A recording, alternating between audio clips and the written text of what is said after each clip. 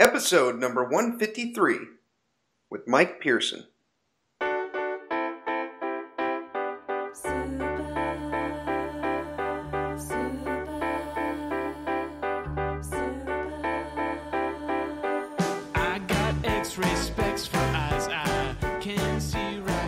Welcome to the Heads Up Poker Podcast.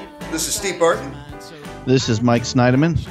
And this week we have Mike Pearson. We got to spend some time with Mike. Who the hell's that? Oh, I know him. I know him as the Wizard, Steve. I didn't know he had a real name. Okay, I think yes. I think I know who we're talking about. Yes, with the Wizard. We got to spend some time with him out at the WSOP last year at the house. He was with us and Alex and the guys. And is everyone from San Francisco that strange? I mean, I thought Alex was an outlier. Well, we're 2 for 2 right now because we got Mike and Alex. So right, all these brilliant young guys, and half the time you don't know what they're talking about. But you and I can do our best to keep it somewhat grounded, I guess. Yeah, we'll try to keep up. He's just a super smart dude. He's won one of the main event circuit rings for $150K cash. He spent some time up with you after I left from Tahoe, didn't he? Yeah, he made He made a pretty deep run at the main event again. Yeah, right. Yeah, I think he got 24th or something like that. I think he got in the 20s. Yeah, so just a super smart tournament guy, and just like you said, a real wizard. So I'm excited about this one. I've been wanting to have him on since I met him at the house, and we got him. Right. Nice work, Steve. Thank you, sir. Thank you, sir. Pestering people, as I've said, is one of your many skills. It's easier to agree to come on the show. Yeah, it is. It is really. It's a gift. They can change their phone numbers, but then there's Telegram, carrier pigeon. You got so many ways to get in touch with people. I've been using Ravens lately. Actually, they're quite handy. You just strap the note to them, and they just keep knocking on the window until they finally open it up, and then they stick the note in your face. There you go, Steve. Whatever works. So what else is new? I'm sitting in my new apartment. Nice. Right on. How is it? How's it feel? It's real nice. It's pretty funny, Steve, how not that every conversation needs to deal with crypto, but of course it's been such a crazy month for the altcoins, which I have a bunch of. Yes. I see myself as rich, and I'll be regretting this terribly, but I've spent, believe it or not, almost $20,000 getting a 900 square foot apartment together. I mean, it really is. This is like twice as much you would spend on probably a $500,000 house. You'd be so thrifty. But, I wanted a nice sofa. I wanted the 55-inch TV. I mean, I literally had nothing. I got a, pretty good bed and nice bunk bed for my son. And, Right on. Got my son the PlayStation, and some of the things I probably could have. I didn't really need the $300 vacuum cleaner. I didn't need the Dyson, especially But anyways. Yeah, the last vacuum cleaner I bought was $55, and I'm pretty sure it was used. So I would not have bought that. I almost shit a purple Twinkie today, though. I spent almost $500 on a rug and a tree. But I had to sleep on it. I saw the stuff, and I had to go home and really think about it and sleep on it. And then the next day, just went out and got it. You and I are very different. Yeah, I got a $500 rug in the middle of it, plush black rug too. My rug was $288. I had to sleep on it. I couldn't just fire it. I'm trying to think of the most absurd thing that I've purchased here. I don't know. Oh well, I bought a bunch of artwork too. Oh, right. I went to Fine Art America, whatever this. And I originally just wanted to get a couple like photographs of. I got my son these comforters, which are like space turtles. I don't know, like a space. I don't know. It's pictures of nature mixed with pictures of outer space, or what. I don't know what it is. But I got a couple. So I wanted to get a couple pictures of turtles to hang on his wall. Come up with a turtle themed room. He likes animals, and he's kind of interested. He's really into sea turtles lately. But then I got myself a bunch of paintings too. So I spent like $2,500 there on wall art. I gotta come down and see your place. Is there a place I can crash? No. No. I mean, I have 4 beds, but yeah, I like to keep them empty, Steve, in case important people come by. I'll fly of course. down. Oh, yeah. You got to come we'll by. play at Oceans for the weekend. I would think, Steve, because you're kind of into the sciences, the natural world too, right? It's one of your many passions. I'm staring at two posters right now of the universe. Yeah. Well, I got two 4x4 big paintings. They're like photographs, which are made into like acrylic. Both of them are like of like nebulas, the bright bursting colors. And that was kind of my design thing, is that I was going to have like a lot of black, but with a lot of like wild colors for like pillows and comforters and things like that. Yeah. So that's kind of, but I think I really can't wait to hang these things. I think they're going to be pretty cool. And then I got a couple other cool pieces of artwork. So cool. A couple science fiction-y things, But anyways, yeah, it's fun. I like it. Good. Like I said, crypto is like living on the razor's edge, and I still have most of my money there. And I hate to sell low. But there's one guy who says he'll buy anything, and I keep looking at the price. I'm like, I might have to sell him a couple coin here. Dude, I got what do I have now? I got Ripple. I have Omizigo. I've got Lumens, which is tanking as we speak. IOTA, Litecoin. Of course, I've got like 4 Litecoin. I think I got ADA. Fun, Ethereum, and Neo. You got all in with all these, like 2 weeks ago? Yeah. So you should be up on all of them right now, other than maybe Lumen, right? Yeah. Or probably Ripple too. It has stayed the same or gone down a little bit in the last 2 weeks. Yeah, Ripple's gone down a little bit. You know what's interesting though? Remember how we were talking about Satoshi and how like you kind of have to base your thing on what it equates to in Bitcoin? Right. That's gone up. Yes. So that's good.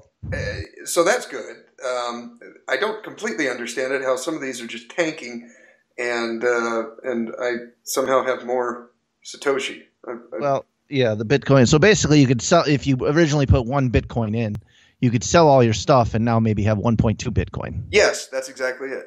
Yeah. So, yeah. And if the Bitcoin price goes wild and goes up.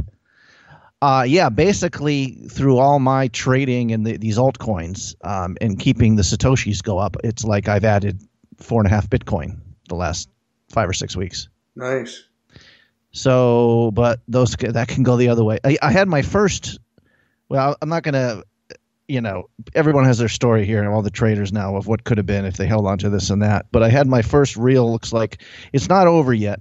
There's this guy, Hunter, who's given me he knows quite a bit about crypto, but he gave me the specific sale advice yesterday afternoon. Mm-hmm. He's like it might be a little late, but get in on this coin. It was let me see, eBoost. EBST. Okay. And I'm looking at it. I hate buying high, but it's already gone up. I mean, the thing was already up like 1,000% over the week. He's like, I think it's still going up. You can still make a price on it.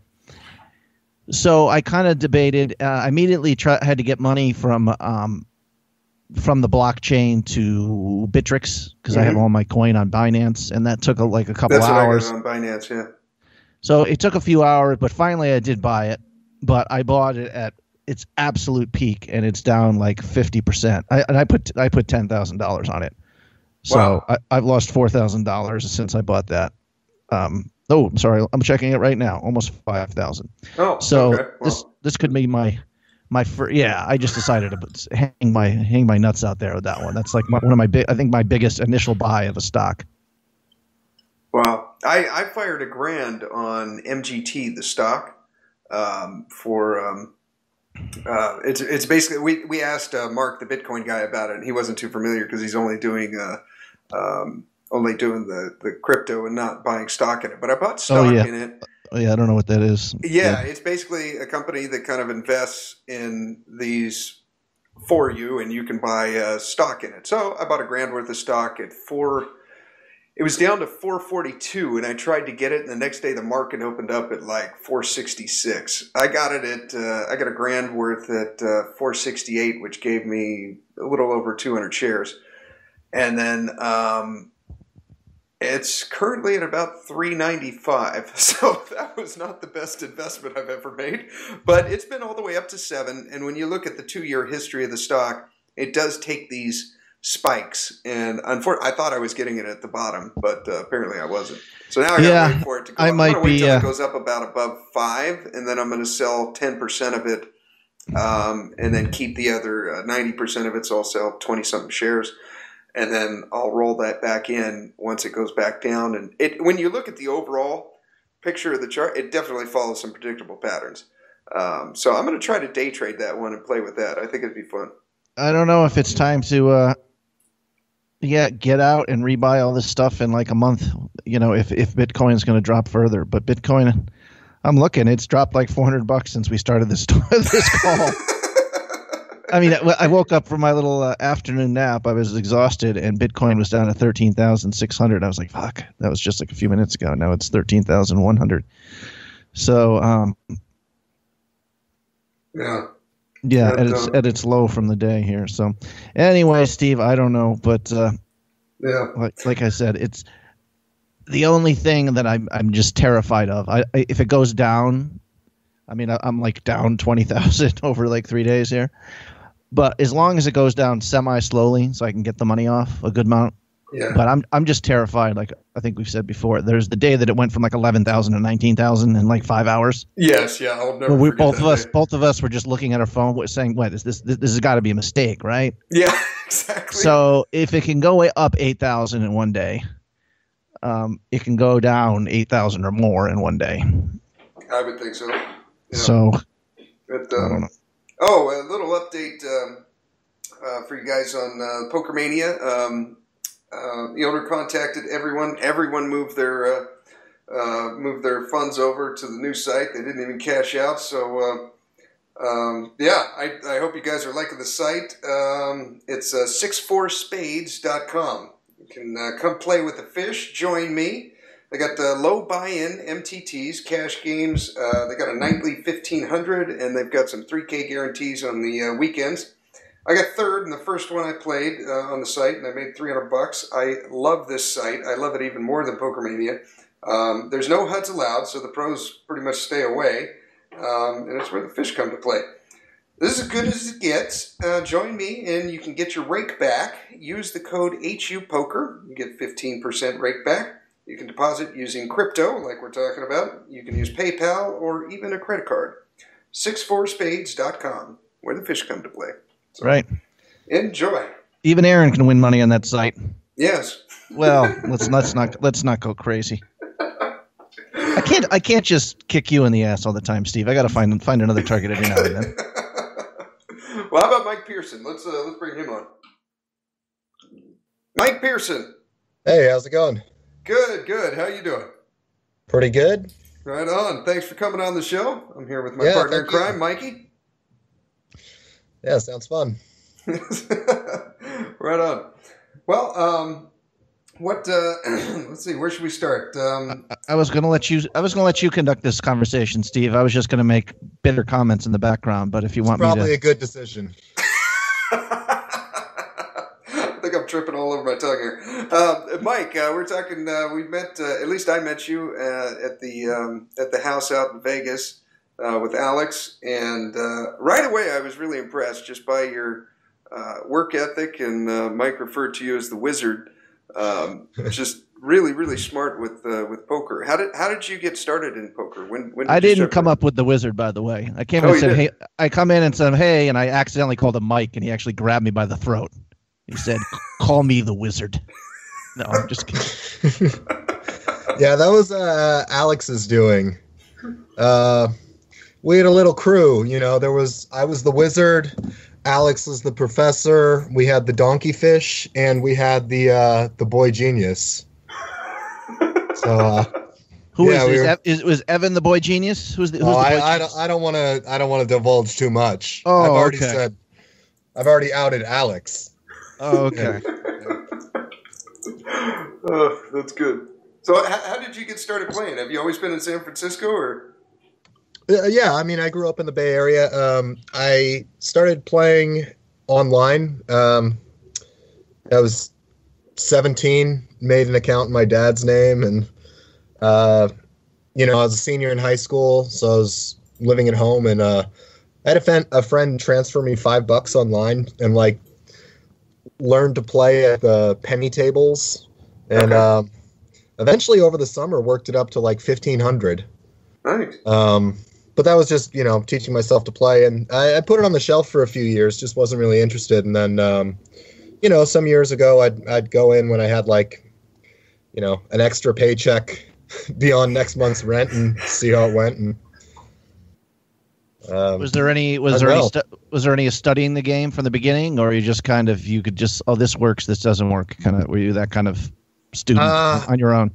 I mean, I would say low level studying. Like I was reading a little bit. I actually read Poker for Dummies. Okay. I think that might have been my first like how to play Hold'em, which is funny because I know the author. I've never told him that. Oh, that's funny. I read that book. Yeah, over a decade ago. I remember that one. Yeah, I play poker with him sometimes. And I think I had one of Sklansky's books early on. That was good. And then I had Super System. But, you know, I wasn't getting really deep, but I was reading a little bit. And, I mean, mostly I was just a nit. And, you know, in those days, there was plenty of action if you just, you know, wait to have a good hand. Play good cards and get paid. Yeah. Yeah. Well, let's even go back a little farther, Steve. I don't know if Mike was a youth chess champion. Really? I mean, not just like the local club either, like nationally ranked. Can you talk about that? I mean, weren't you like 4th in the nation or something when you were 8? Or I forget your. Not exactly that, but yeah, I played from I played from when I was like 8 in like an after school class until about 15. I was ranked as a national master.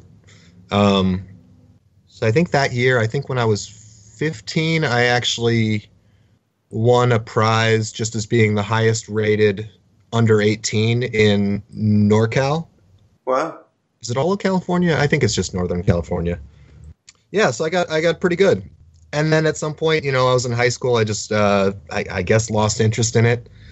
But chess players famously get burned out here. Were you actually were you having like by age 10, were you already doing like chess moves in your dreams? I mean, was it like occupying such a large part of your mind where you're like, this is just not normal? Yeah, a little bit like that. Yeah. I like chess. I played a fair amount. Nothing like that, but Jesus, I find there's a lot of poker players that have a correlation with chess. I think it's memorizing the patterns, or I don't know, but there was a fair amount of chess at the house this summer. Yes. And there was actually a huge... Alex burned through his whole bankroll in like 45 minutes in Vegas, but he beat Mike at chess one game, so he felt like it was a... Nope, he hasn't beaten me yet. Oh, not yet? I thought you guys used a time difference. Like didn't he get 15 minutes and you got like 90 seconds and he beat you? Oh, okay. He hasn't beaten me in a straight up game. Okay. He's probably beat me on time in a time odds game. That's what it was. Or maybe I blundered. I don't know, but he has yet to beat me in a straight up game, and I'll celebrate the day he does. He's gotten pretty good. Okay. Yeah, but I'm not going to give it. You're not going to give it to him. That's a good friend. He's got to earn it. Yeah. Of course not. But you know, there was actually quite a migration of chess players to poker. You know, what was it? You know, the 2003, 2004 World Series on ESPN made it really popular, and you know, playing online became a big thing. There's no money in chess. I mean, if you actually want to play a game for a living, you got it. Poker's not really. But yeah, a lot of the same. Well, the mental skills. I was going to say a lot of the same mental skills apply, but they are kind of different. But I think learning chess, probably especially as a kid, just really helps you develop just ability to think in certain ways. So that, you know, logic-oriented calculation, you know, seeing ahead. Yeah, seeing moves ahead. Yeah. Yeah. Is there any skills where being like good at chess can hurt your poker game? Like you're thinking too much, or you know what I mean? Like you're going to level 2 and 3 too often against too many level 1 players.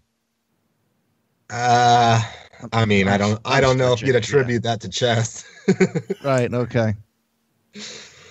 Sometimes I move my chips in an L shape and get called for forward motion. Right. Okay. Can't blame that on chess. I got you. Well, that you can. Yeah, you can with the knight.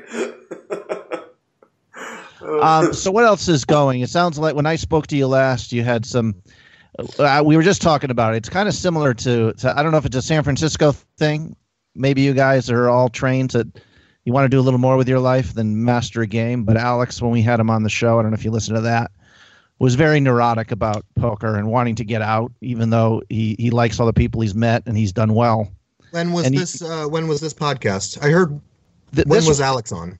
I guess close to a year ago. Alex and I actually had a bet. Yeah, so I have heard that one. Yeah, Alex and I actually have a bet, which he's since had to buy himself out of by buying me a nice dinner, which he did. That he would be he thought he would be playing zero poker at all in 5 years. He was betting on him stopping, and then finally he realized that's just not going to happen. So he lost. He lost that bet and had to buy. But to me, you didn't express any contempt for poker, but it's kind of like you don't want it to be the center of your life. Was that fair? I don't know. Yeah, I guess that's fair. It's hard sometimes. It's like I have to be grateful for how good it's been to me and the freedom it allows me. And I do enjoy thinking about it and, thinking through scenarios. But sometimes you're just sitting at a table and you feel like it's the last place you want to be. Sure. And, and sometimes the conversation at the table, it's just irritating and, repetitive. You feel like everyone's going to say, "Oh, I had a flush draw." It's like, yeah, I don't care. Right. But, you got to be able to tolerate fools, maybe in terms of their socially. I guess I can see you not doing real well in that aspect of it. Yeah, maybe. But I guess, so I guess a balance is important because if you're spending your whole life at a casino, then what's the point? Right. Yeah. What are you playing mostly now? Is it tournaments or cash? Well, it's hard to play mostly tournaments because they're only around sometimes. But I'm trying to fill my schedule with tournaments to the extent I can. So next week I'm going out to Florida to the Seminole Hard Rock. Cool. Never been out there. I've heard such good things. And what makes that trip really attractive is there were like 4 tournaments in a 5-day span that I could play. Ah. So, making a trip out of it feels more justified. Yeah. Okay. Is this their yearly, whatever it is, $3 million guarantee, $5 million guarantee? So the 3,500 is a $2 million guarantee. Okay. And just from what I've been seeing, and I haven't looked that closely into it, it looks like they have tournament series of this size often. I mean, at least like 4 times a year. And okay. I've never been there, so I don't know exactly, but it looks like they do this pretty often. Okay. Cool. But originally, you're kind of, well, maybe not originally, but at least as I understood it, you were really kind of a PLO grinder, and then not randomly, of course, but you won the main event at Tahoe last year, and now you're playing a lot more.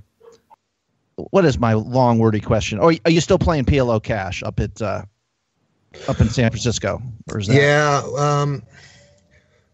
I am, but less. The game has been less available. It's been kind of disappointing. It's only a Tuesday, Thursday game, reliably. And it used to start at 2 or 3 in the afternoon. Now it won't start till like 6 or sometimes 7 in the evening. I don't like to play that late. Yeah. Okay. That and my Thursday my Thursdays have been less available lately, so I would play it, but I haven't been playing much of it. Okay. You texted me about having like a really good 2-5 session. I wasn't sure. Is that game selection partly? Because I know there's a couple of guys who are really world class who play in that PLO game. So do you kind of game select too there if there's not a couple whales around you? Monday. That was Monday. There was no PLO. Oh, okay.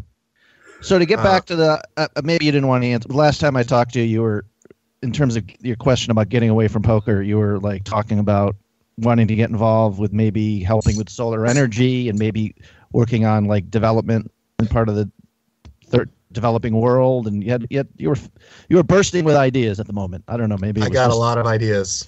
So are any of those? I mean, what's next? What's your adventure after Florida? Do you have anything on the horizon, non-poker wise? Yeah. So I'm going from Florida to Minneapolis, where my sister lives there, and I actually just bought on eBay 2 of the Antminer S9 for mining Bitcoin. Oh, okay. Cool. Yeah, little project. I don't know what to make of it because as the difficulty gets harder, a lot depends on the price, and I don't have any insight as to whether it's really profitable, but it's potentially very profitable. But the other thing I'm interested with that is, and I've actually seen threads on this online, people ask, I'm thinking about buying a space heater. Could I buy an Antminer instead? But so I was looking a couple weeks, and the weekly high in Minneapolis was 9 degrees. So the fact that it draws a ton of electricity and gives off a ton of heat is actually kind of a good thing out there. Yeah. Okay. So I'm doing that, and then I'm coming back, and I was going to play a tournament series, part of the LAPC. But I think I'm going to drive down your way, either to LA or San Diego, park my car, and fly to Mexico City for a few days. Just a little vacation, and then come back and play that tournament series. Right on.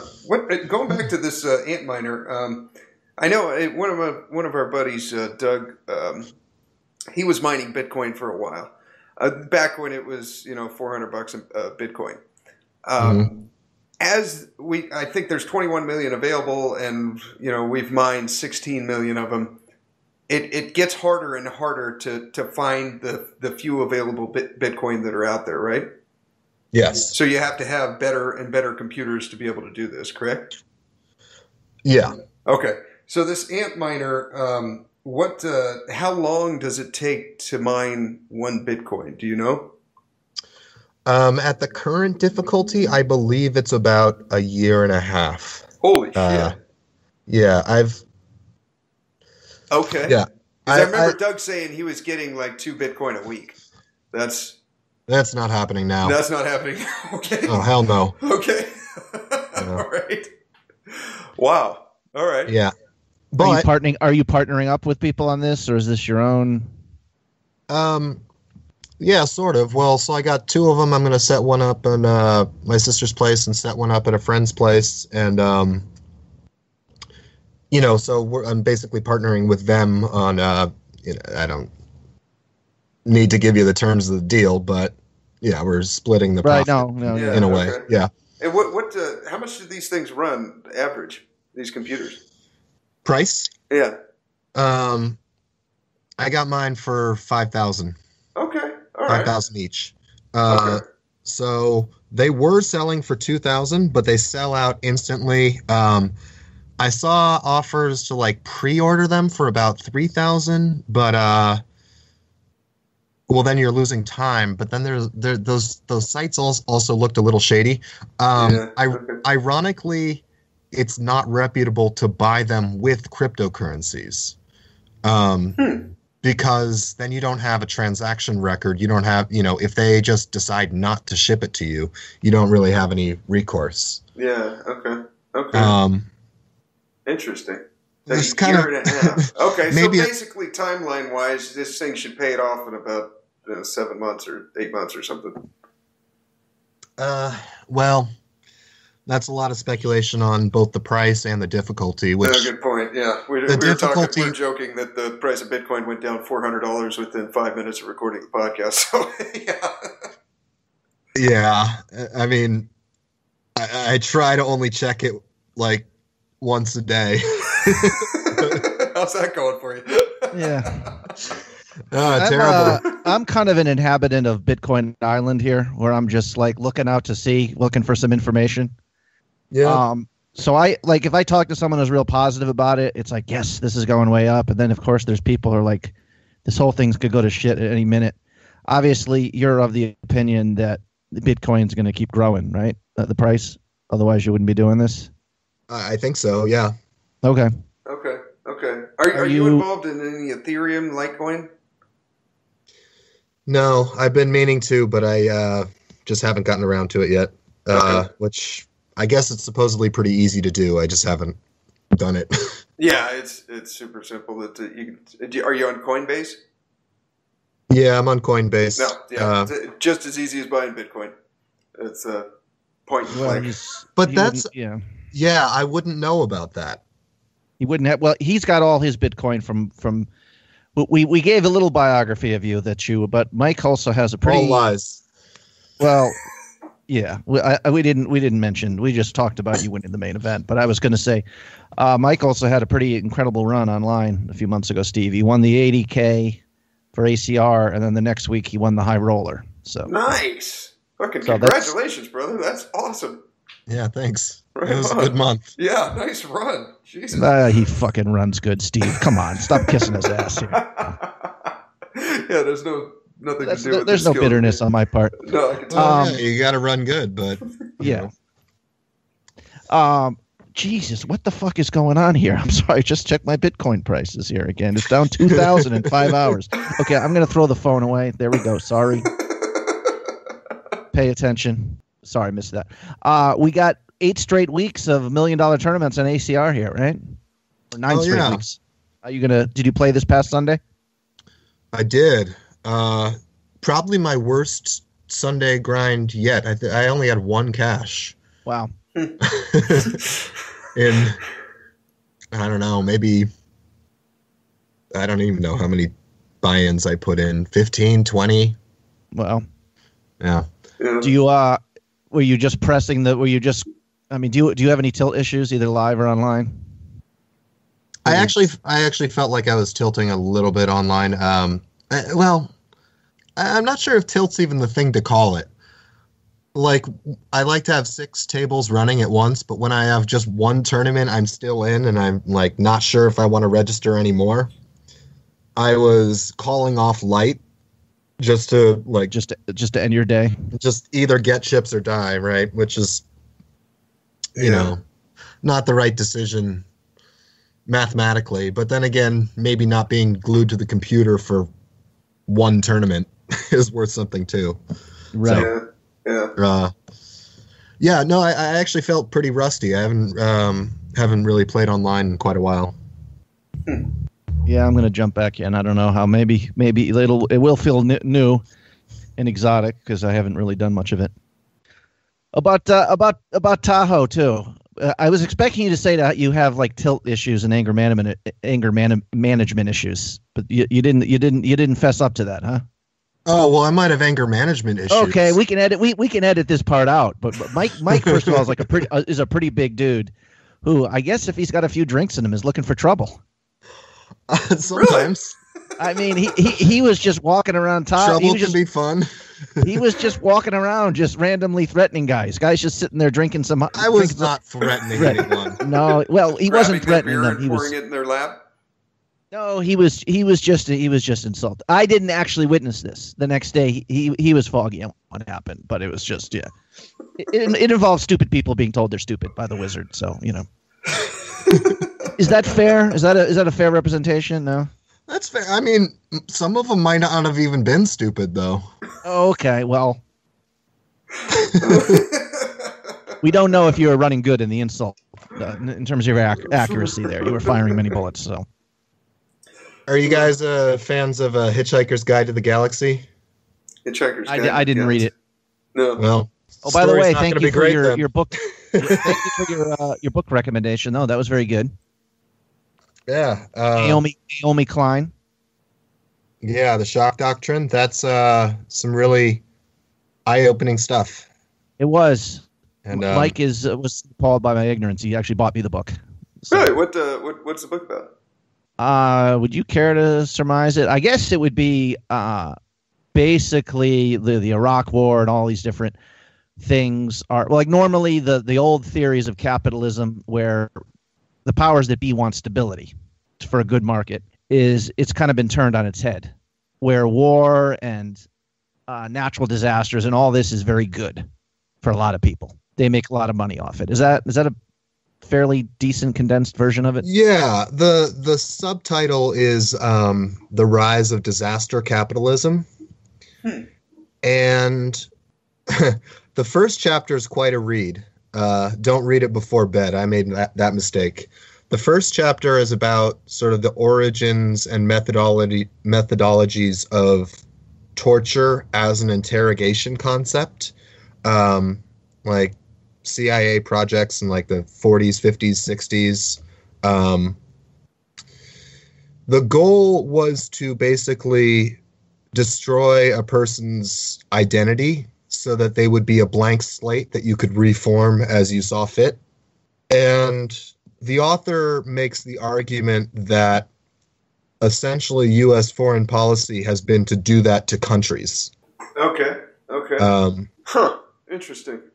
I To can really see, how people could make a profit from that. I mean, if you're building tanks, you don't make any money in peacetime. Right. And I mean, it ranges from, Pinochet in Chile in 1973 to Katrina. Okay. All over the world, patterns emerge. Yeah. Yeah, the IMF and all the sort of national global pro-capitalist systems look really awful because they will not help quotation marks after a disaster until you surrender a good part of your economy to their wishes and needs. But it's definitely a head scratcher. Makes you look at take shit you've been looking at every day and question the way you've been looking at it. Yeah. I'm reading a book right now my brother got me for Christmas. I can't remember the title, but it's about CIA interrogation and how they get information out of guys and as quickly as humanly possible, so that when they capture the terrorist, they want to get information out of him before the other team realizes he's been captured and change their plans. I think I heard tickling is actually very effective, amazingly. With the feather on the feet? No, I don't. No, ironically, I haven't read the whole thing yet. I'm only a couple chapters in, but it doesn't really sound like there's much like quote-unquote torture as you would think. It's basically just kind of bending their mind. I mean, they haven't even talked about waterboarding or any of that stuff. It's a real fascinating read. I'll get you the title when it. Well, Steve, quickly from Mike's perspective, a couple doughy middle-aged white men like me and you who are just trying to dump some money into our Roth IRA. We're the problem out there in the world. So he's extremely polite when it gets to this. He would let us know gently, but yeah. You guys are all right. It's not a. Well, I mean, not me personally, I've but only you know stabbed what I mean. myself 4 times in the eyeball since this interview started. That's about it. But I did spend quite a bit today trying to find the right games to get my son for his P24 player today. There could have been. It wasn't really helping anyone other than the. Hey, well, I mean, that's the thing. You have a family. So that's got to be your priority, right? Sure, absolutely. I'm not in that situation, so Yeah. I can't judge it. Do you want to start a family eventually? You enjoy being a bachelor? How do you feel? Wow, where is this going? I don't know, man. I I am curious about what you're saying though. Before you wanted to get into solar energy, what do you want to do with that? Like, what's your plan? What are your ideas? Yeah. So, and that would you rather have a child or a solar panel? I guess we're trying to show the soft side of here, Mike. The children didn't do it. Well, one panel. I think a child is worth about 43 panels. Okay, yeah, that's about a good calculation. No, I'm sorry, I interrupted. I want to hear about the solar energy. So this is actually one of the things that got me interested in crypto mining, is being something that takes a ton of electricity and turns it into money. Yeah. That is potentially a pathway for incentivizing solar. Oh. Right. For instance, if you go to Berlin, right? Let's say they charge you 15 cents per kilowatt hour, right? I don't know what the actual number is. Okay. And now you build solar panels and you generate more than you use. They'll pay you 20 cents per kilowatt hour for your excess. Okay. Again, I don't know what the actual numbers are, but I know that they will pay you more for your excess than they would charge you for your demand. Okay. In the U.S., it's just the opposite. That kilowatt hour that they might charge you 15 cents for, they'll pay you 4 cents for. So you're not incentivized to build more solar than you can use in electricity. Yeah. But this concept of a machine that just takes electricity and turns it into money is potentially a bridge there. Yeah. Right? I was doing some rough numbers, and I mean, the assumptions are uncertain, but rough numbers. If you are considering building a 7 kilowatt system for your house, and you're just using it to offset your electricity use, it'll pay for itself in about 10 years, right? Okay. Now, let's say instead of using it for your own or for your normal electricity consumption, let's say you're buying that same 7 kilowatt system and an Antminer S9. Okay. Now, that package would pay for itself in about 3 years. And after those 3 years, you have free electricity, right? Yeah. And then you also have this extremely hot, noisy crypto mining device that may or may not be valuable and working and whatever else at the end of 3 years. Okay. I actually have no idea what their lifetime is supposed to be, but not no idea, but I don't know if it's more than 3 years. Yeah, maybe not. Yeah. Yeah. I'm pretty sure, Mike, you know what Steve does for a living as a fireman, but he was there on the front lines kind of for a while there fighting the fire, and you were. Oh, that's right. And you were. This was going on right when Tahoe. We were watching the news, and you were talking about maybe offering a little volunteering when you got back. Did you get a chance? Did you look into that, or did you get a chance to help out at all with that? Yeah, I did a couple things.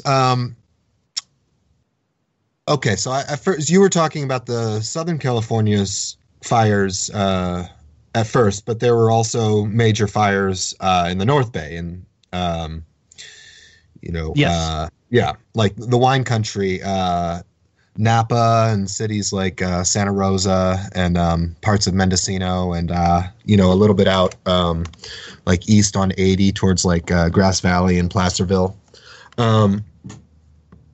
Yeah, and they were horrific, and they were huge, and unexpected, and there were a lot of flash evacuations.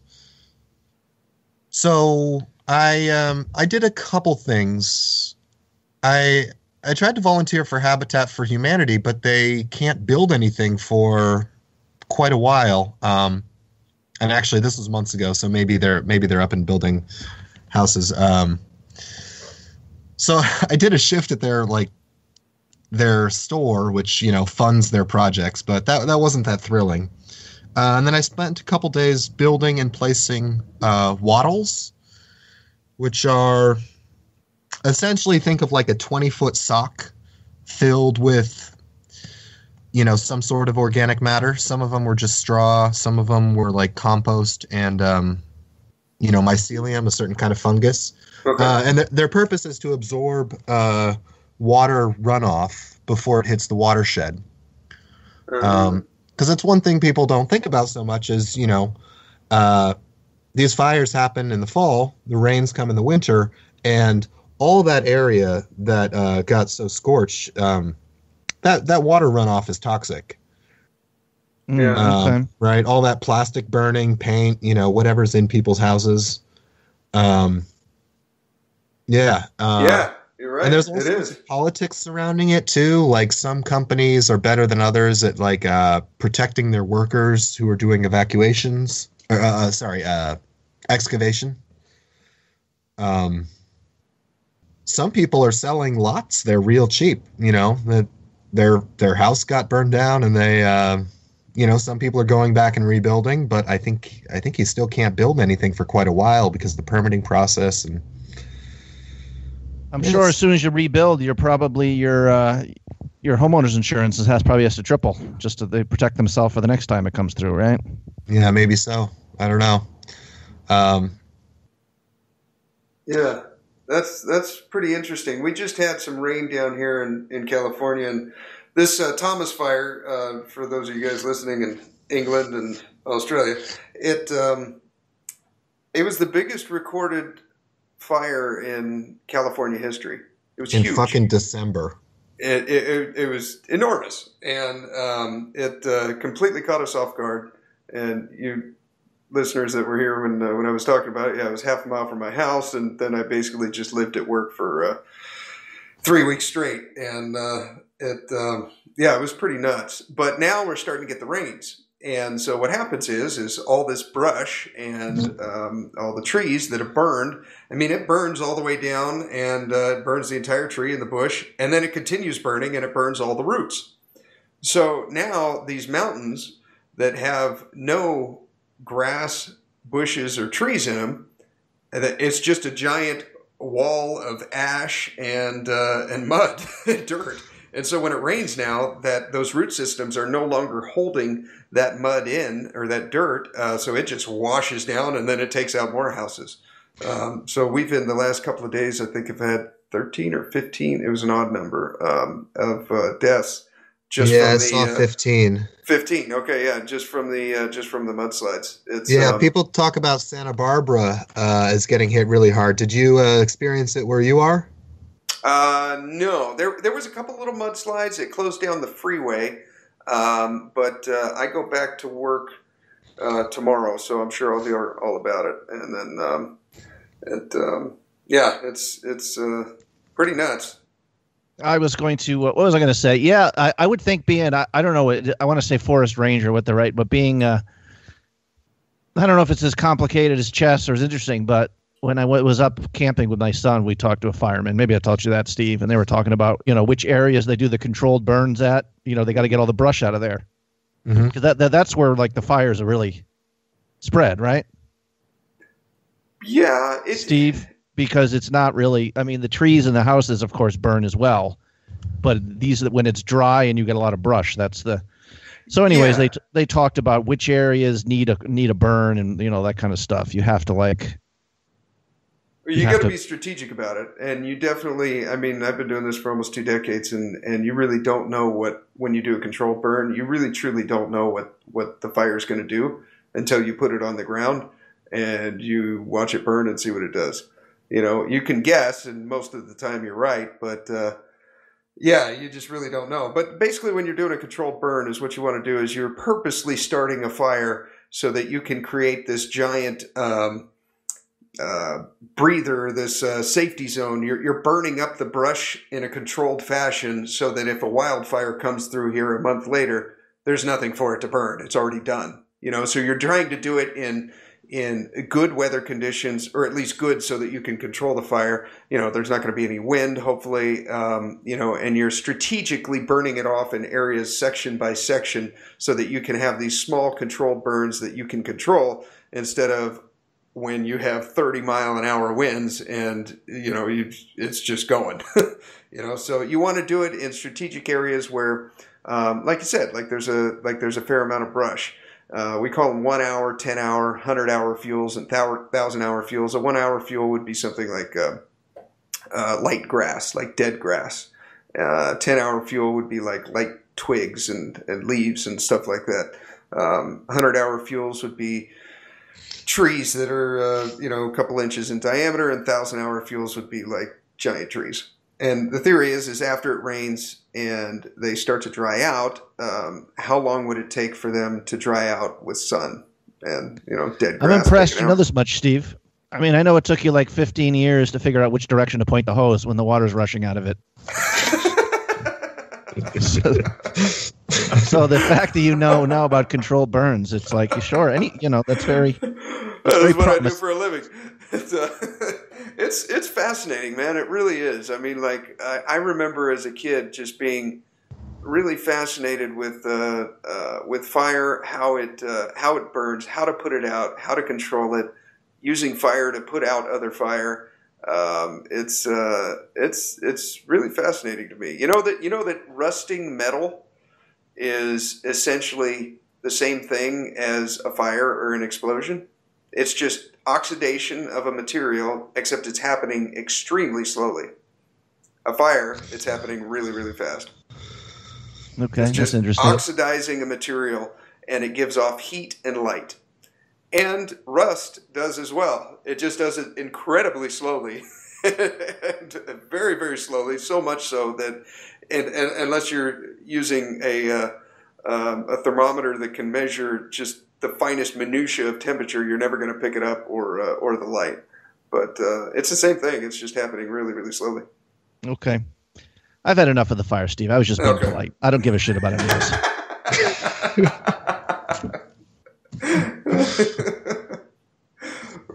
Do we have any poker hands we can get some help from the wizard with? I've got one. Okay. Mike, do you mind doing a little strategy here? Yeah, go for it. Okay. First, I'm going to tell you guys about Elliot Roe. That's who I'm talking about, that soft-spoken English linguist. Get a warm-up routine before you play. And what better way than to listen to a calming Englishman talk to your subconscious and tell it to play the best that it is capable, to your full potential. By listening to these tapes for the type of game that you're about to play, you will rise from that 10-minute nap and be on your A game. Imagine playing your A game all the time. He's got his Leap Buster package. I have that one. He's got bankroll management, downswings, folding when you're beat, letting go of mistakes, poker anxiety. Check out his free 7-minute tilt buster. The links are all in the show notes, or go to headsuppoker.poker. You can find the link there. Use the coupon code HUPOKER. Score yourself a discount. SYSC, man. Save yourself some cash. HUPOKER. Okay. This one, kind of a neat backstory to this one. This was up at the Chumash Casino. This is up in Santa Ynez. And so you weren't on last week, Mike, but I talked to Carlos and Chris Kusha about it.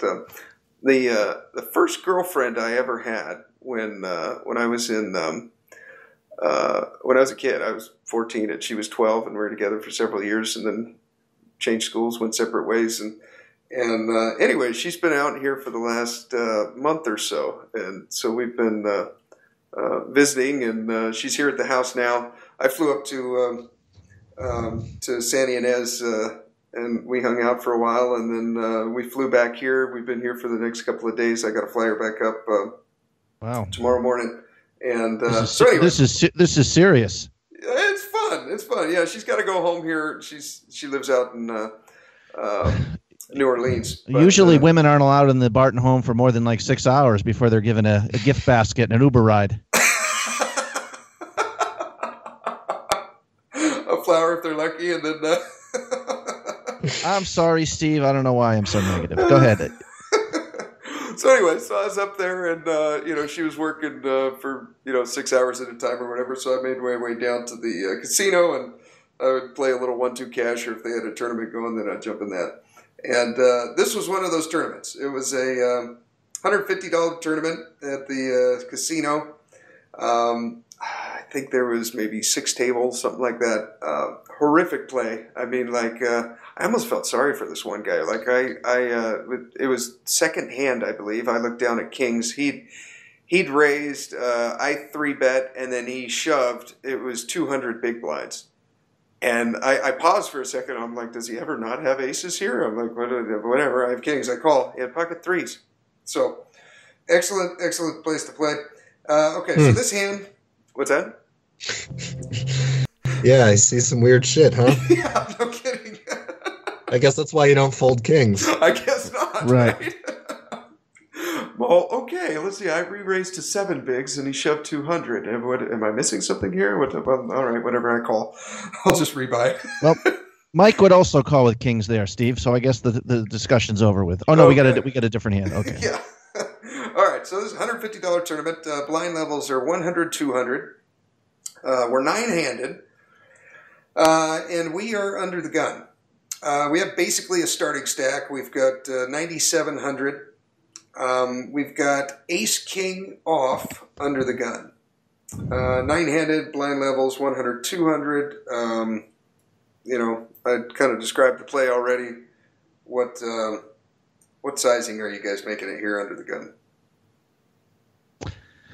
Well, that's interesting. The first thing I remember, I actually, Mike graciously showed me his 80K win, the hand history. I went through that with him. Oh, cool. And if I'm not mistaken, didn't you min raised throughout from every position? I don't know. I'm not sure. I change week to week on bet sizing. I do too. But I mean, I guess anywhere from 2 to 3x is probably fine. Is just pick a size and do it with your whole range. Although you're saying this is a really juicy game where people, probably don't like to fold, so maybe you can go a little bigger. Okay. You're still at 50 big blinds, not 30. So, lately, what I've been doing is I'll min raise under the gun, and then once you get to later positions, I'm actually opening bigger. Okay. Because it's more about hand just getting. Well, it's more since my range is weaker, I want the blinds to get a worse price to continue. Right. Yeah. Whereas my under the gun range is strong, so I want to incentivize players to play with me more. Yeah. I had Gotcha. Greg Raymer on the podcast a couple of years ago, and he said that exact thing. He said basically 2x under the gun, 3x on the button for those reasons, and he said kind of increase it each position, going forward towards the button. Yeah, and there's kind of trends. Like it used to be popular to do the opposite. Yes. But now that's more what I'm going with. Although I'm not married to it either. So if you think you have an exploitative reason why, to deviate from your standard strategy, then, go for it. Okay. But my thought here was that these players are probably not going to notice bet sizing very much. I've got a good hand. I'm going to go a little bit bigger. So okay. I went 700. So I went a little bit more than. All right, that's big. Than 3x. But I make it 7. Folds around to the small blind. He calls, and the big blind calls. Now the small blind stack is about ours. He's got about 10,000. The big blind has about 20,000. So I think if we're going to be playing under the gun and we get 2 calls, these are the 2 guys that we want coming along. We got position on them both. The guy in the small blind with 10K, he's a loose passive player. He's more likely to limp ace-jack in early position than he is to raise with it. That kind of guy. Okay. The guy in the big blind, he's got a big stack. He just sat down, but he'd been there a couple of hands, and I saw that he was on his phone and his iPad, kind of both at the same time, and I asked him what he's doing, and he said that he's got a bunch of sports bets going on. So, probably a gambling guy. Yeah. Okay, so No antes yet. So with 200 blinds, we got 3 guys in for 700. The total pot is 2,100. We go to the flop, and the flop is king of diamonds, 10 of diamonds, 4 of spades. And we have the ace of diamonds. Okay, king of diamonds, 10 of diamonds, 4 of spades. We have the ace of diamonds, and we got ace king. Small blind checks, big blind checks, and it's on us. Into 2,100. What are you guys doing? I want to say 900. Okay. I think I can't think of a reason not to bet here. Multi-way. And like you said, the small blind certainly is passive, so he's probably not going to put any chips on. Even like if you check the flop, he's not going to take a stab on the turn necessarily with any 2 cards kind of thing. Mm-hmm. 900. Yeah, that sounds. I was going to say 1,100, a little more, but. Okay. What's your reason for that sizing? I mean, it's more that I feel like it's kind of a standard sizing between a third and a half. And I don't feel like I have a particular reason to bet bigger or smaller. Okay. Yeah. Okay. It's pretty standard. You open your hand, you open a hand and you hit your flop and you want them to charge them to put a few chips in there. Okay. Hope they're second best. Okay. Yeah. Do you have the ace of diamonds? I have the ace of diamonds, yeah. Okay. Yeah. So we got the back door. What do you quickly to the what if, Mike? What are you doing if you check raise here? If you're check raised, are you ever? I mean, I feel like that's what's going to happen. But I mean, just 50 big blinds deep. I wasn't sure if there's like a magic number in your head where if it's like, well, if it's 800 big blinds and I'm check raise, I can flat and see what they do on the turn. 30 big blinds, I'm always going with it. 50, it's like, okay, what is the play against a check raise here? I think from the loose passive player, you could find a fold. Okay, maybe. Yep. And from the gambly guy, maybe not. Calling down. I don't know. I often feel like I'm guessing in those spots. So the one thing is having the ace of diamonds in your hand is not necessarily a good thing facing a check raise. Right. Because that's some of your opponent's bluffs. Yeah. You can't take against some players. You can take pocket tens out of their range, but I think certainly the small blind would set mine with pocket tens here probably. So he's not going to 3-bet an under the gun opener with that hand. Yeah, or I mean, even if he would, sometimes you definitely can't say that he wouldn't flat call. Right. Sure. Yeah. So there's tens and threes, and there's 3 combinations of king 10 suited. Yeah. Or sorry, they also two combinations of king 10 suited. I mean, at this level, this is a little $100 tournament Steve's playing. Somebody with king jack or king queen thinks they just hit a home run here too. You got to remember that too, right? Yeah, and that's kind of why it's hard for me to adjust. Sometimes Sure. It's like I am not used to seeing check raises from top pair third kicker. Right, but in these tournaments, maybe that does 5-5. Yeah, I felt pretty certain that these guys are going to check call with gut shots, things like queen 9 if they were in there with queen 9 suited, ace jack, ace queen, like 10 jack, maybe queen 10. Like I think they'll check call with second pair there.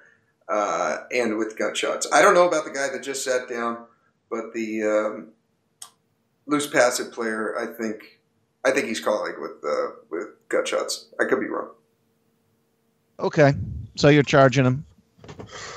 So what'd you bet, Steve? I don't think they're ever folding a king, and I think there's a very good chance that they could call a second pair. So right. I went into 2,100. I went 15. I went 1,500, maybe a little bit big in hindsight, and that might be building a big pot with just a one pair hand, which maybe we don't want to do. But I went big. I got a call from the small blind, and then the big blind folded and went back to his iPad. So he must not have had anything. So we go to the turn. There's 5,100 in the pot. What do you guys think in the small blind here? I'm thinking second pair, gut shots, a king. Like I think calling there. I don't know if he's calling, especially with your bigger sizing. Again, we don't know the villain. I think folding gut shots and 10x is the right way to play it, probably. Oh, I think that's the right way to play it. Yeah, so it's interesting. So your large size, I think, is kind of an exploit here, right? Because against good players, are you really doing that with your bluffs? Probably not. Probably not. I'm probably going smaller. Right. So against that sizing, good players should see your range is too strong for them to continue with, 10x, or, especially the small blind with the big blind left to act. It looks a whole lot like, let's say king, queen plus. Okay. But, if you're playing someone that's not hand reading, then charge them more. Yeah. Okay. Sure. Okay. All right. So we got ace king off with the ace of diamonds. The flop was king of diamonds, 10 of diamonds, 4 of spades. We go to the turn, and the turn is the jack of clubs. Okay, so 5,100 in the pot. Small blind checks. We're heads up with the small blind. What do you guys do here? Well, he's got a couple 2-pair combos in there now, obviously. Mm-hmm. Jack 10, king 10. King jack. Of course, if he had queen jack, he now has a pair. He's more likely to stick around. Yeah, he's got a pair with an open ender. My first instinct is check back and probably call on the river 9 out of 10 times. But if for some reason he's hit jackpot here, you don't bust the tournament. You check back, and when he bets 3,000 on the river, you call regardless, and you're either bluff catching or getting paid. Yeah, and that's kind of my first instinct too, just in terms of playing the tournament rather than the hand, just the self-preservation. I'm wondering if you can.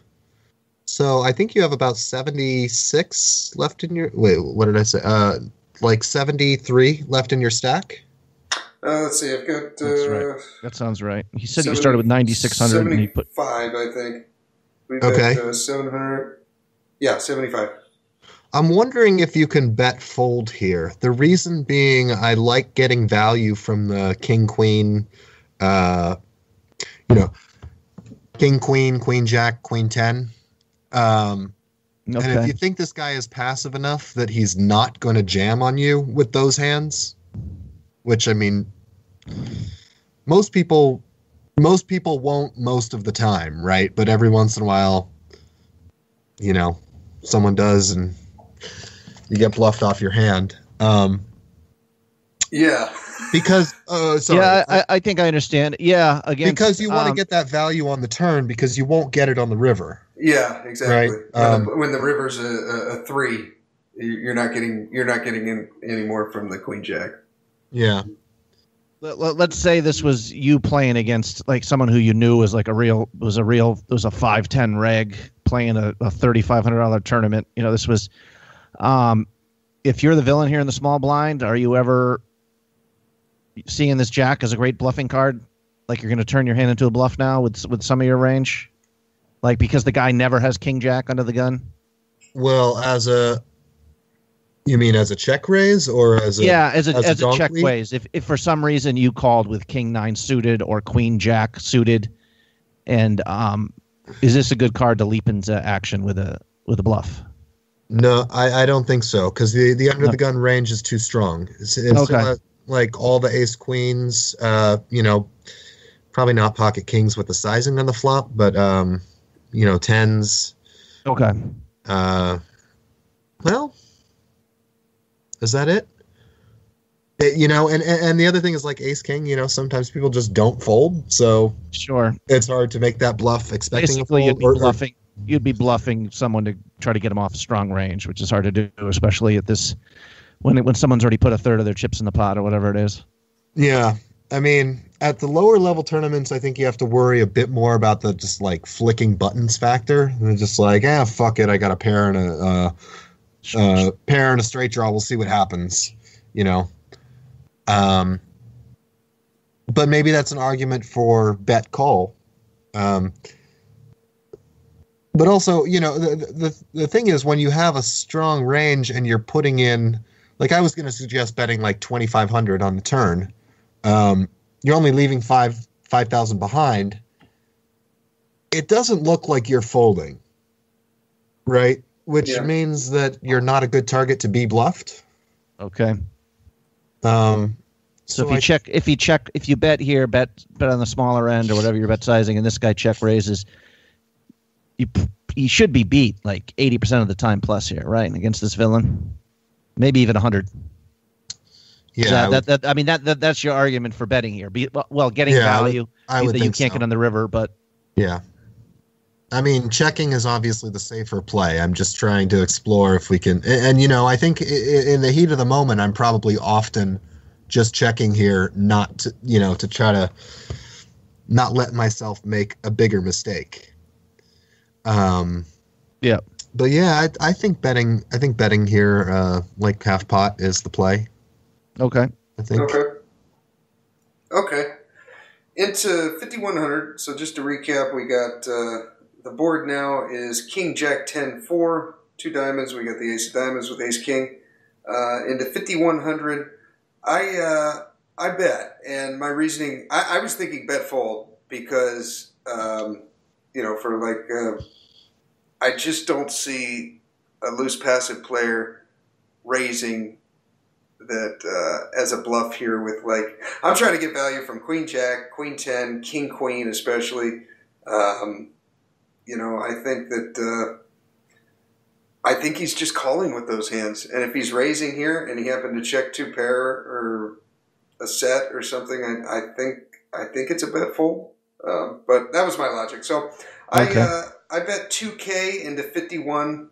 That leaves us 55 behind. And small blind calls. He took a little bit to call, but he did call.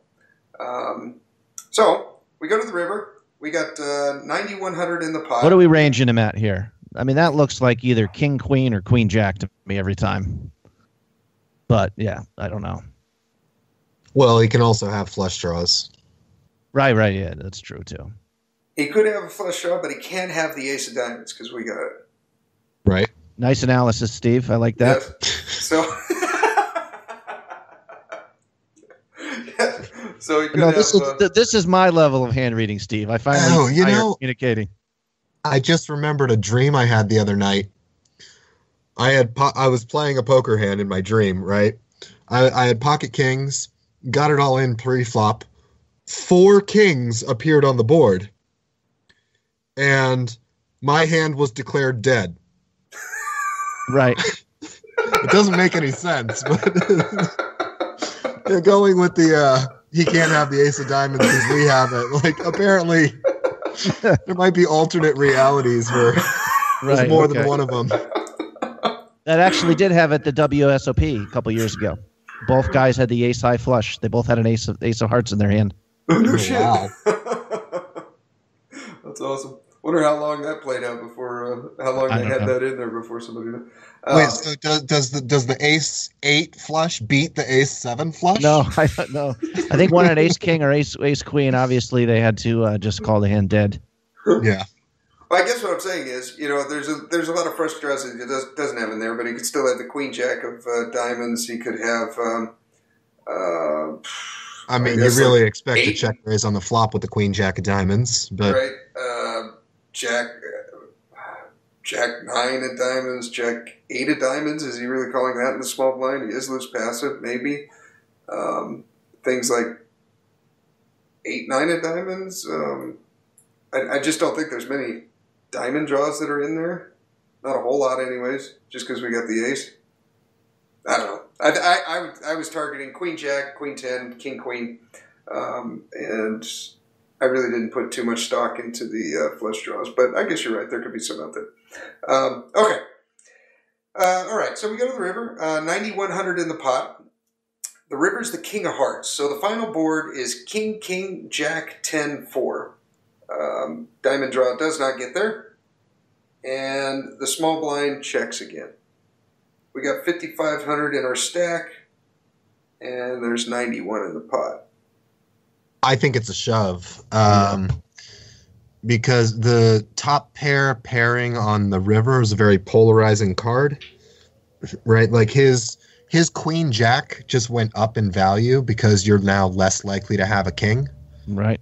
And so it looks like you either have the nuts or you're bluffing, right? So, in those polarizing spots, a big bet is called for.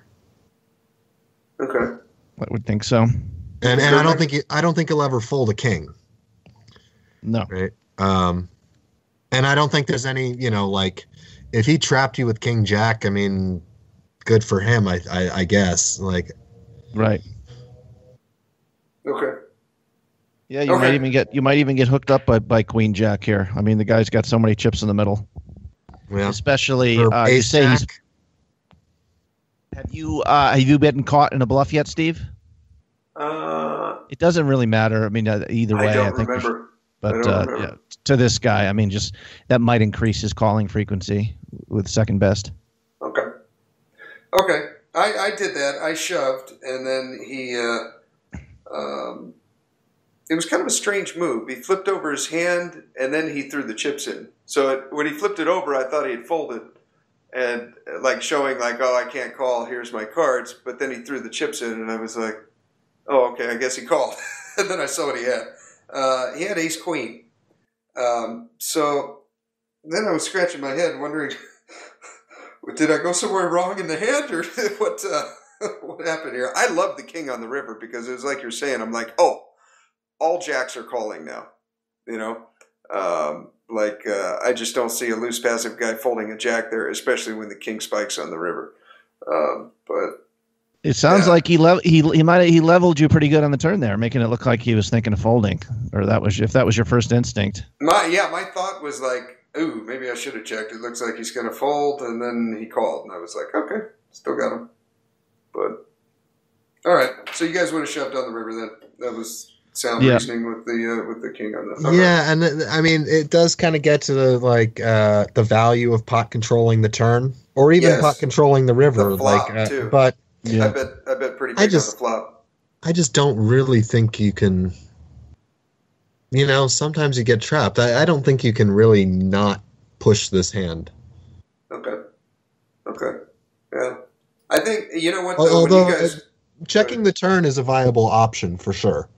That was my first instinct. Just it was both your first instinct. Preserve my tournament life regardless of what happens on the river. But I don't know. You're usually good there. Yeah. I like his play.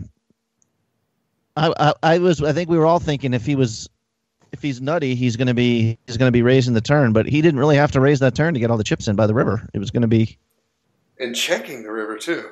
Like, man, you know what though? I really like what you guys were saying about the smaller sizing on the flop. You guys said 9 to 1,100. That would set up a much smaller pot that we could bet or even check. Smaller on the turn. And then it's not quite such a decision on the river. The way the board played out, it probably the same thing would have happened, but I don't think the flop bet was not so much as controlling the size of the pot; it's just giving away your hand strength too much. I think is what Mike was leading to. Yeah, that was my take on it. Okay. Right. Talking about the different, if we want to talk about, Mike went deep in the Tahoe main event. After winning it last year, you went deep this year, right? Final 3 tables or 2 tables? I can't remember. Yeah. What did I get? 24th? You got 24th, yeah. Yeah, just talking about how to adjust to competition. I mean, I don't know how to. Typically, those circuit main events are real juicy. Like early on, there's just a lot of guys who don't know what they're doing. But by the time you get to the end. by the time you get near the end, the structure is good enough where it's going to be very pro heavy. Was that your experience this year? And just, leading into a general discussion about how you adjust towards different levels of competition? Yeah, well, I mean, honestly, lately, more of my focus has been trying to play more GTO, which I'm not saying I'm necessarily great at that, but more of my focus has been just trying to play technically correct and be unexploitable, rather than being exploitative. I hate to say it, I'm not always paying attention that much at the table, so I try to just have like a really solid baseline strategy until I see a reason to deviate. Sure. So if that's the case, I'm not changing my play a whole lot when the field gets tougher. But I do some exploitative plays or, target people differently. So it's not a hard and fast rule or anything. Did anything I just said make sense? Yep. Okay, good. Are you still getting some coaching? Yeah, not very frequently, but yes, I'll still consider myself a student. Okay. Do we have another hand here for us, Stevie? Here we got to. I got a quick one. There's a throwaway hand, but let me. I'm sorry. I don't have. I didn't write up the details, but I busted the Thunder Valley tournament the same way as you, more or less. Oh, okay. Top trip, trips, top kicker, bet, and get trapped. The guy turned it too, I wish we had some specific hands from that 80K. I wish I could have asked you to do, but there's a couple spots I remember being. Maybe would be talking about exploitive play versus the player's pool, where, like, let's say there's one, I think someone opened in middle position, and you had like 30 big blinds in the small blind with pocket nines. I don't know if you remember this hand. No. And you just called, and it was like a queen high flop, and you just called again, the C bet, and then it just checked to the river, and you were good. Uh-huh. Like, in my mind, maybe this is just poker a couple of years ago. This is like a 3-bet, get it in. Yeah. Or like a check fold on a lot of flops and just call. Well, and you said on ACR, just quickly, what your comment was, it's just people here just don't know, just have the poor double barreling frequencies, where you're just going to know where you are in the turn a lot of time, where you can call frequently on the flop without worrying about folding the best hand. Yeah, I remember having that impression. That a lot of people were in the pattern of, C bet, and if they're called, give up. Okay. So yeah, I thought some lighter calls, especially you have to realize people, you're using small sizings, right? Like 1/3 pot is pretty common.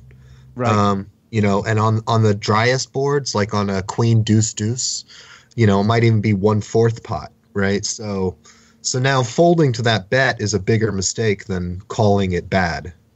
Right. Yeah. Okay. That makes sense. Yeah. But I don't know. I probably didn't ever read on the specific player, but it felt like a lot of players in the tournament were kind of in the pattern of, 1 bet and give up if it doesn't get through. Right. Okay. I can't. I wish I can't do justice. There's a few hands where it was obvious Mike was very much more comfortable maybe with post flop decisions than I am, which is, 3-bet getting it in with pocket nines. I don't think's ever 30 big blinds, isn't it? Against a late position and middle position openers usually okay too. But, so I don't remember the exact position. I'm not thrilled to get that in for 30 bigs. Against against cutoff or button I would, but against any other position I'm not thrilled to get that in. Right. And 3-bet folding just feels horrible. So it's flat. It's flat or 3-bet get it in, I think. Yeah. I can't remember the stack depth of the opening position, but so what does your schedule look like in there's the main event in Florida, obviously the 3,500. And then was there like a couple like $500,000 guarantee 1K sort of thing, or? Yeah, there's like an 1100 and a 2200, and then 35, and then on day so that's actually a 5-day event, but on day 2 of that event, there is also an 1100 turbo. Nice. So were I to not make day 2, I could play that. So that's 4 tournaments right there that are pretty well stacked to that's good job by the tournament directors there and the people. Anytime you can have more than one good tournament, people will travel. Yeah, there's also I think a 1650 on the 14th, but that's I'm gonna go a little later. You got any buddies going with you? No, just me. Okay. Cool. Yeah, I got myself an Airbnb situation. Nice. That's the way to do it. Then you can cook and come home and kind of relax a little bit more than in a hotel room. Yeah. Yeah. Right off then. Oh, and Seminole Hard Rock's expensive. It was going to be like $430 a night. Oh my god. What? Yeah. Oh yeah, that's ridiculous. And I didn't even look at vacation rentals for a while. I was looking at hotels until suddenly something came up and like vacation rental $50 a night. Like, oh, it's expensive. Maybe I should be looking that direction. Yeah. Jeez. Check into your room there and bring in bring in your mining equipment with like a special bass speakers acting to just out of. I'm getting my money's worth out of this. No shit. I'm gonna mine with some ant miners here. Get my money's worth. I wonder if anyone's tested just how much power can you draw from a hotel room socket. Yeah, before you get security knocking on your door. Sir, do you have an indoor grow room in here? What's up? Yeah, portable one. I move it every day. Oh, that's awesome. Vegas 2018.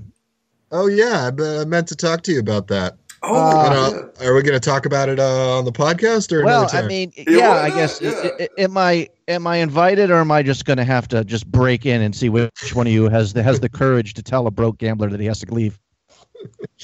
Well, yeah, you're invited. I mean, I was wondering about your plans because, yeah, it's hard. We could try to get the same place. I liked it. We could shop around a bit, which is probably a good idea, but I don't really want to do it. I love the place, especially the location and the pool. You know what I mean? Those two things were perfect. That's pretty hard to beat, right? Yeah. But we're not going to have Ryan this year, which okay. That gives us another room to fill, and then other people's plans. A bunch of gamblers don't have plans for the summer yet, but also. Olivier has a newborn, so it's going to be harder for him to get out. Okay.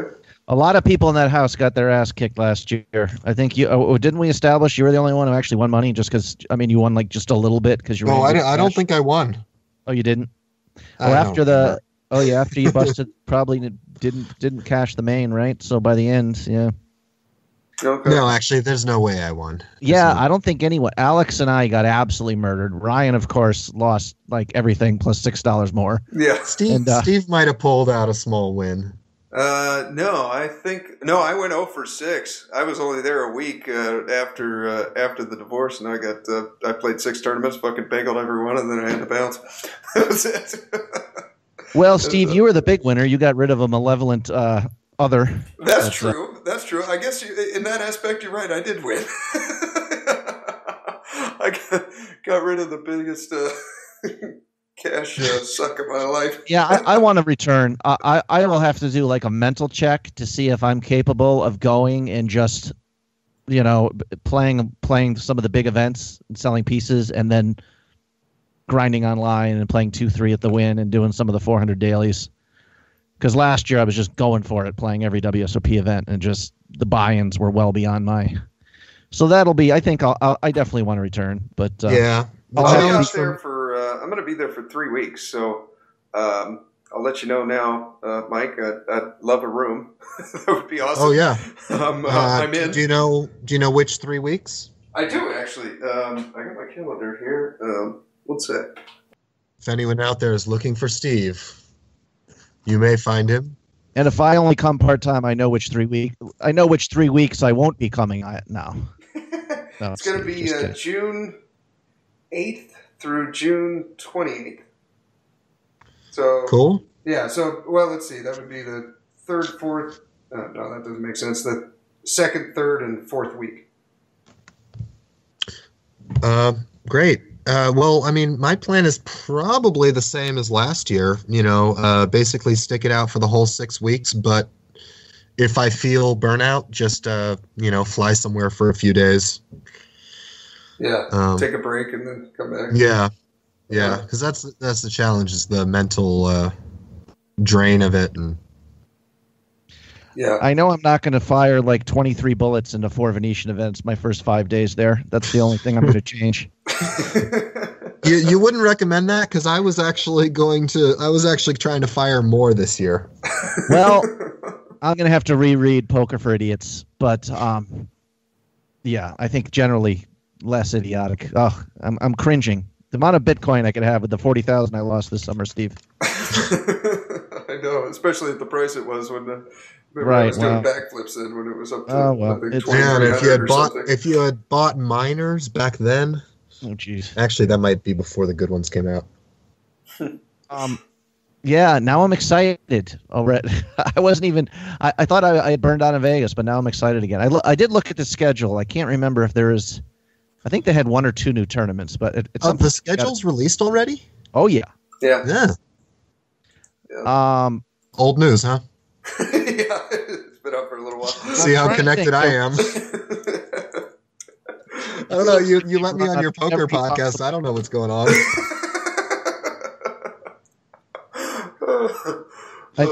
You think they've run out of exotic ideas on sort of new tournaments now that they have the Colossus and the Giant and everything else here. But the Marathon was a cool concept. Are they doing that again?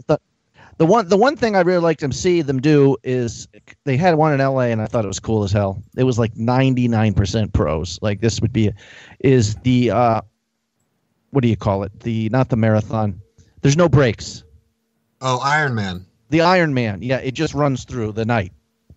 So that could be a cool one. I mean, that would run like 2 straight days if someone be up for 48. All the true grinders would have a great respect for whoever wins that thing. Oh yeah. Yeah. Or they could do like a 2-day event with like a 12-hour per day Ironman structure. Right. That's true. Like, you go home for the night, but when you're there, you play the whole time. Oh, I'm looking at the structure. This is the big news this year. The main event is in the middle of the series, believe it or not. Oh, what? Or somewhat like they've got a bunch of events after the main event this year. They moved it up basically 1 or 2 weeks. So, wow, that's right. Now I'm remembering. I think that's a good idea. I don't know how the summer traffic in Vegas, if that increases or not, but it does always feel anticlimactic, once you reach like day 2 of the main event. And I don't even mean if you're in it, but like just walking around the room, it's like, oh wow, suddenly everything's gone. You know? Yeah. Whereas maybe if you play the main earlier than, or at least have the main earlier, then there's kind of a wind down period. It doesn't feel as sudden. Yeah, the main event looks like it starts on June 25th. I'm sorry, wait, where is that? June 25th, and this whole series goes on for July 2nd. July 2nd. But the whole World Series goes on through July 14th. So you do have. Oh, so it's like 1 week earlier. Yeah, so you do have. It looks like. That's the event. There's the closer. That's the new event. So a week after the main event, you got a $1,500 with $1 million guarantee. Okay, cool. And it looks like you also have. I'm sorry, I'm looking at the main event. You still got the little one drop and another $1,500 and a 3K, and yeah, it looks like there's about 12 events after the main event. So that's a meaningful change, I guess. I don't see the tag team in here. Do you see the tag team event? Yeah, early on. Oh, when is it? I don't know. I just saw it a second ago. There's 2 tag teams. There's the 10K and the small one again too, I think. I'm gonna be getting whooping cough that day, Steve. Just letting you know ahead of time. Come on, it'll be fun. Oh, I'd love to play with you, Steve. But, I'm getting excited here. Nothing else. I am too. We got the Millie Maker. I'll be in town just in time for that. A double stack event. Well, okay. Hopefully we'll see you there, Mike. And it sounds like you're grounded with the interview's a little different than I thought. I thought you were going to be on a. I didn't realize I was being interviewed. I would have said completely different things. Okay, well, a discussion, a chat. I thought you were maybe I would even be speaking to you in the Dominican Republic right now, where you'd be trying not to get sick. What'd you have to take medicine for last time when you were there? Oh well, they got Zika out there. Okay, that's what you were taking. Oh, that's a fun one. You should try to get that. Well, I mean, as diseases go, I think it has less downside than a lot of other ones. Yeah. Pretty much just don't get pregnant. Exactly. Yeah. Yeah. Yeah. So just and only for like 3 or 6 months. Yeah. It could be worse, right? I don't think it even makes you sneeze. But I mean, yeah, it's probably better to not have it. Yeah. Oh yeah, and malaria. That's the one you don't want to get. Yeah. Right. Okay. Yeah, that one's a bitch. Yeah. Oh yeah, there's no medication for Zika. It's just horrible. It's right up there with the bubonic plague. Yeah.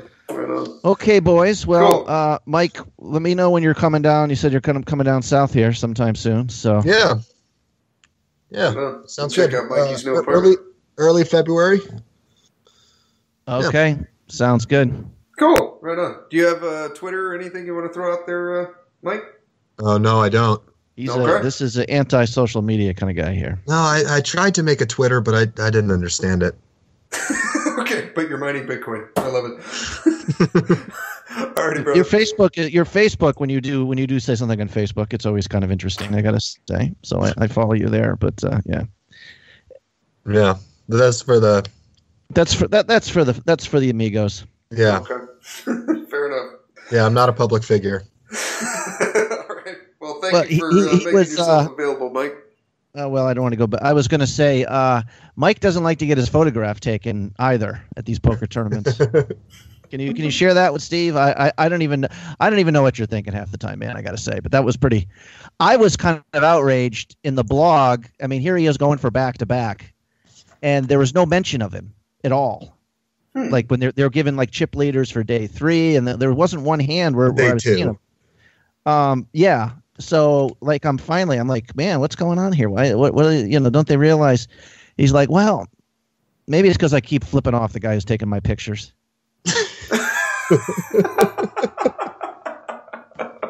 Like I don't know, Steve, because I am so hungry for love and attention from people. It doesn't occur to me these people right here. Sometimes the skin around your eye itches a little bit, and you just gotta massage it with your middle finger. Yeah. Yeah. No other finger will do. That's true. When I say he's giving the middle finger, he's not turning to them and staring them down. Subtlety. Yes. Plausible deniability. Well, okay. That's the way to say it. But that tournament was actually funny because I mean, like you said, I'm going for back-to-back. I'm like, that's a story, right? I think there was even one hand that they mentioned a hand I was in, but didn't mention me. Just said like button calls. Right. And then like they have their list of notable players, and like most of them I haven't heard of, and some of them have less chips than me. It's like, right. You guys are missing the story. The angry bohemian in the 3-seat. Yeah, they're just trying to describe you without giving your name. Yeah. Well, man, I'll be your PR person this summer when you make a deep run of the main event. Yeah, well, let's wait till it happens. Okay, true. And you too. Right on. We got to hit big this year. Someone. I was gonna say, yeah, we can't be the same for sure. We will. We'll smack it. All right. Okay, boys. Thanks for coming on, Mike. Yeah, thank you. Thanks for having me. This is fun. All right, good deal. Okay. Thank you for tuning in. And here is your weekly motivational speech. You owe you an explanation. You need to look at yourself in the mirror and say, why are you only giving 50%? What's wrong with you? You need to put yourself on punishment. You need to tell you no more TV, no more snacks, no more desserts, no, we working out now. No more alcohol, not right now. No, I can't handle it right now. You need to tell you that you owe you something. You've never looked at yourself in the mirror and said, you let you down. Until you get to that point, you let you down. You're not brave enough. You want to put it on somebody else. The reason why I'm not successful is because of my boss. Have you ever looked at yourself in the mirror and said, I'm not getting up on time. I'm not going to work on time. I'm not putting in 120% when I'm at work. I let me down. What changed? I changed. And I stopped being a victim. I stopped saying, I've got to wait for good things to happen to me. And I said, I'm going to grind. I'm going to fight. I'm going to work. I'm going to press toward. I'm going to learn. I'm going to do everything in my power. Every single day, I'm going to do everything in my power to become a victor and not a victim. What do you want in your marriage? What do you want with your son and your daughter? What do you want in your health? What do you want financially? Like, how much money do you want to make a year? What do you want to drive? How do you want to live? Stop just waking up like an accident. What do you want? And then once you find out what you want, spend the rest of your natural life waking up and going after it.